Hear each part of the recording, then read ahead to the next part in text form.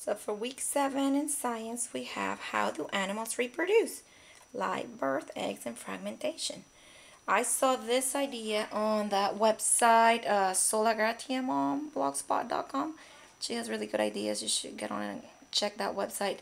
She did something like this with her kids at home, and that's what I did with my kids at home. I had them make this little model, and they labeled it and made the little worm with Play-Doh and stuff. But I thought this was a little too complicated to do it and too involved to do it in at CC with all the students. So I came up with a more simple idea so that they could do it during CC and they can take it home.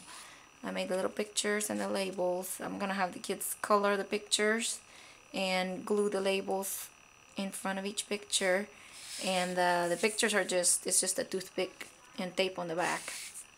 And they can just color it and stick it in the styrofoam and label it, and that way they can take this home and practice with their mommy and just have something that they can touch and review throughout the week.